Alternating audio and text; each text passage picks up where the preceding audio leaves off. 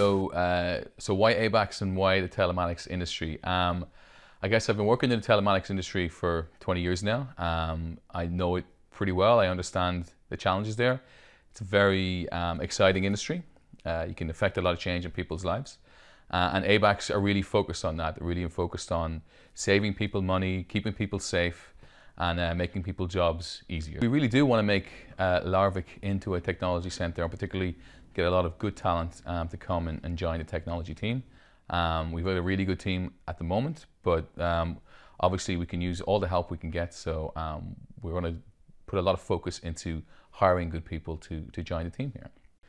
What's the key to success? That's a very difficult question. I guess for me, accuracy is very important.